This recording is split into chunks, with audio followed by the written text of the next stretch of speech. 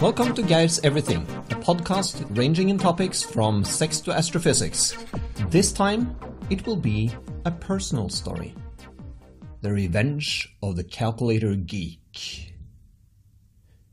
And then he laughed at me. I stood there stripped of dignity, and he just laughed at my calculator. The head of the Norwegian Association of Astronomy, the head of the calculator club, laughed. I swore then and there that I would get my revenge. I would get the HP 67, I would get the HP 97 or the newly published HP 41. I will get my revenge. I was 14. Quick rewind, 6 years earlier, my mother pointed to the stars when I was 8 years old. I saw the 3 stars and she said, "That's Orion's belt." And I was mesmerized. I started asking about the stars, about the constellations, and she pointed to Cassiopeia, she pointed to the Big Dipper, and she knew her stuff. She was a very knowledgeable woman, a teacher, secretary, jack of many trades. But at that point, I really wanted to understand what was behind it all. How does the universe work? How can we know how it works? And I decided to learn the language behind it all, mathematics. So when I was 9, I made a point of doing everything I could to finish my curriculum before the year started, and then turning in the books and saying, okay, I'm done. And that got me a free card to do whatever I want during the mathematics sessions or lectures. So I had this wonderful teacher called Antonsen who said, okay, yeah, you'll be with Jan, the other guy that was also quite intense when it comes to mathematics. You guys can be out there in the corridor and do whatever you want. So we started calculating the mass of the moon, the distance of a light year, and stuff like that, until we got to the point where we got bored. And then we went over to junior high, and we found another very fantastic teacher who taught us everything about Einstein's theory of relativity, Lorentz transformations, and the mathematics behind it.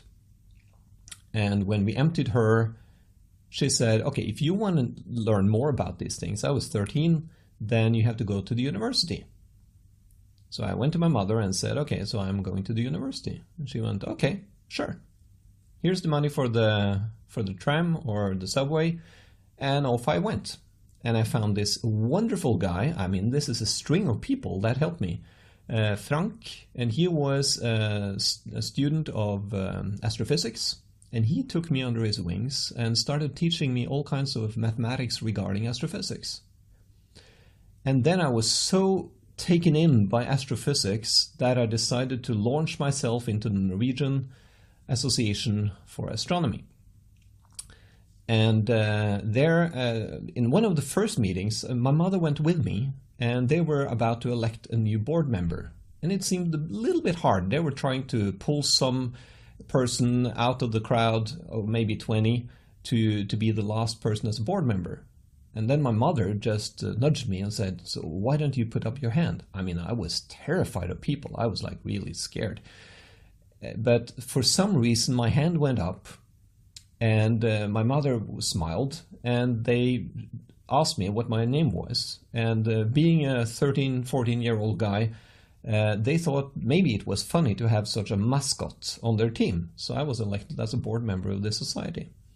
Now that got me rolling with, reading everything I could on astrophysics. And I just had, the year before, I had gotten a telescope for my Christmas. And this year, when I was 13, I had gotten a calculator for Christmas. And this calculator was a Casio calculator. But when I frequented the corridors and the rooms of the professor at the Astrophysics Institute, there was only one brand that was on everybody's table. and that was Hewlett-Packard. So I was really wanting to have a Hewlett-Packard. My Casio calculator was not a programmable one. It was an ordinary calculator, albeit scientific and very advanced. But I really wanted a programmable calculator. So I swapped it in, not for a Hewlett-Packard because that was way too expensive, way out of my league. So I swapped it for a Texas Instruments, sort of the ordinary man's calculator. So I got myself a Texas Instrument 57, which had 50 programming steps, and when you turn it off, the memory was lost. So every time you turn it on, you had to reprogram the 50 programming steps or however long your program was. So this was getting a little bit tedious. But anyway, I had this idea that I should be able to calculate the Julian day on my TI-57. There was such a program for an HP-67, which had 224 programming steps, and able to save your programs on a magnetic card. So every time you turn it off, yes, the program was gone, but inserting this little magnetic programming strip, the magnetic card, you could regain whatever program you saved on them, sort of like a little disk, you know. And I went to the head of this programming club in the Norwegian Association of Astronomy and said, you know, I would really like to learn how to convert this HP67 program into my TI-57.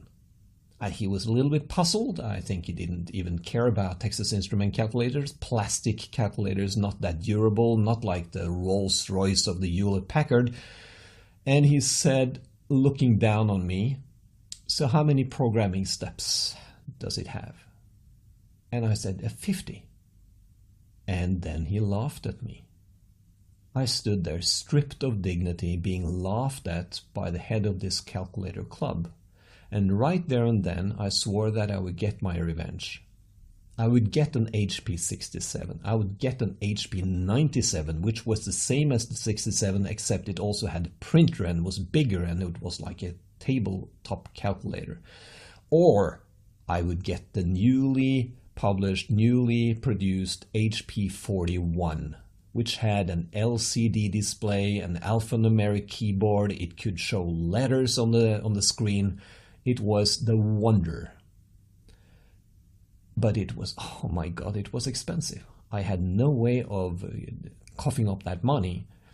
So I had to wait for another few years. And in 1983 or 84, I finally had the money set aside for an HP 41 CX, the top of the line HP 41.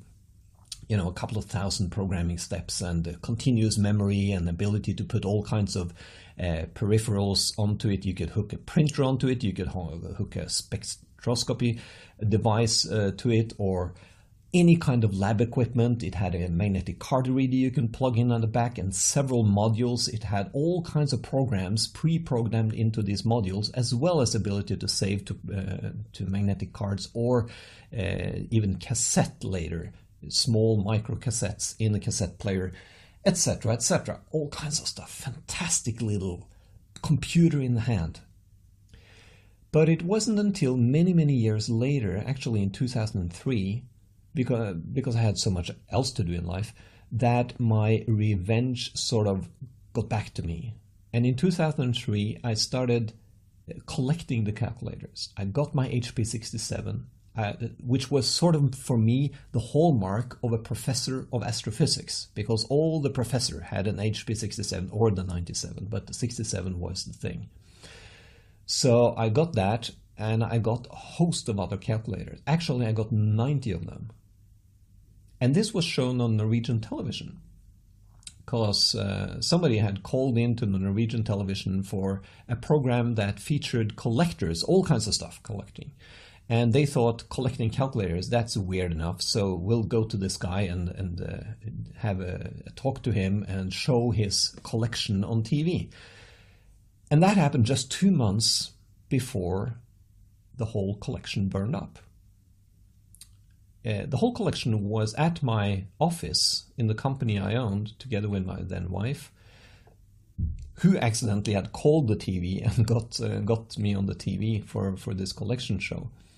And the whole building burned down. It was one of the great fires of Oslo. And it was an old building from 1905 that had, was completely burned to the ground. And the fire department or somebody at security or something called me in the middle of the night and said, it's burning. Your whole office building is burning. We were the biggest tenants on one of the floors there. And we were notified by Securitas. And then I was like straight vertical and running into the car and driving down, and there was 67 fire people there, fire guards, firemen, and there was this guy with a golden helmet. He was in charge of everything, and the guy with a silver helmet, a lot of other people running around and trying to put out the fire.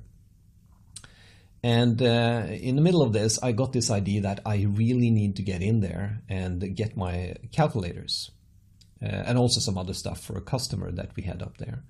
And I went over to this guy with a golden helmet, and I said, I really need to get into that building. There is something I really need to get it. And he was looking at me and saying, it's burning. It's dangerous stuff. I said, yeah, but it's a matter of life or death, I said. Because it was my calculators, goddammit. And he went like, okay, come with me. And he took me in the burning building without any equipment. I don't think this adheres to any safety standards. And then we went up to the third floor, and he used his axe through the door, and out came a whole cloud of black smoke. And he was standing there breathing like normal, and I was almost choking. And he went like, okay, get in there then. So I got in and got the stuff that I needed to get for the customer. And then I said, okay, I need to get in here too. And that was my office where all the calculators are. And I said, okay, be quick, because now it's starting to burn underneath us. And I could hear the floor cracking, and it was like, we were almost falling through the floor at that time. And I went into my office, and there was a guy there putting out the fires. And he just screamed at us, "Get the hell out of here! It's poisonous gas!" And then I chickened out. I was like a meter, maybe 2 meters away from the first ever produced, at least we knew about, the first ever serial number of an HP37. There was an HP01 there, which is a calculator watch, which is worth a fortune. And my whole collection was actually standing there, and it wasn't burned up. I could have gotten it, but I was so befuddled by this poisonous gas screaming that I chickened out. And I ran away. And I was like, what the fuck? I should have gotten at least my HP37. Well, luckily, Julius, my beloved HP41CX, actually I lost my first HP41CX on an airplane back in 1996, but I got a new one pretty early after that, and that was Julius too. Now he was at home, so I had one calculator, but that was all what was left of my 90 calculators. So 89 of the calculators burned to the ground. They were not able to salvage the building. A month or two later, I was actually asked by TV again to get on the show, and the TV host, Petter Skjerven, his name was, he interviewed me in the ruins of this old building and said, okay, so how do you feel about the calculators? You were standing on the ground, and they're probably in pieces beneath us. How do you feel, Geir? And that time I actually had started up my calculator collection again. I had like 3 or 4 calculators that, I got. And I said, you know what? It actually feels great. It feels really great. Because the point of collecting the calculators was not to have them. Because that would be sad. If you had all the calculators in the world in pristine condition, then what? No, the point of collecting the calculators is the hunt. The feeling of the rush of finding a new one and a new one. It's actually the journey is the destination. And the destination is a sad one. Because then the game is gone. Full control, no game. And he was like, yeah, that's an interesting viewpoint. And I said, I have 8 years of collection behind me. Now I will probably have 8 years of collection in front of me. That's a freaking 16 years of fun. So then with that TV appearance, a lot of people saw that, and many came to me, wrote emails, called me and said, I have a couple of calculators, would like to have them. And I was given a host of new calculators. So my collection was kickstarted by that program. One guy gave me calculators worth, in the matter of dollars, probably $3,000, $4,000, $5,000 of calculators, because he had his basement full of pristine, never used HP 33C, HP 34C. And, it was Christmas for me when I got to his place. And he said, yeah, you can take them. My wife is complaining that I have this bunch of calculators in the basement, so please take them out. I was giggling of fun. So now I have more than 100 calculators. Not all HP though, but I probably have about 70 HP calculators. Which was more than I had before, because out of the 90 I probably have like 50 or 60 HP calculators. The rest were TI and some interesting other ones. But now I have 100 total or more. So now I feel fully revenged. And I do program them, especially the HP41. And you can find a lot of my stuff on GitHub. If you go to my homepage, isene.org, isene.org, you will find my HP41 calculator page with lots of links to my GitHub pages, and you can take everything you want because everything is open source. You can just use it for whatever purpose you want. There is stuff there that you can do on an HP41. There is how to hook it up to a PC, how to update it. Lots of auxiliary programs, and there are also some programs for other calculator versions like HP25, HP29, etc. So knock yourself out with the interest if you have for the HP41 or any other Yule packet calculator. So that's it for now, just to lighten you up and see if I can tingle your little interest in being a geek and starting collecting, maybe contributing to the HP calculator community. It's not that big a community, but the die-hard geeks, we collect stuff and we share the programs, and it's fun, it's real fun. So apart from collecting interesting people, I do collect HP calculators. And you can find stuff on my page, also videos, etc., interviews. So that's it for now. And next time I'm probably going to talk more about probably something else, totally something else. It just dawns on me and then I do a podcast and you never know what happens. So see you next time.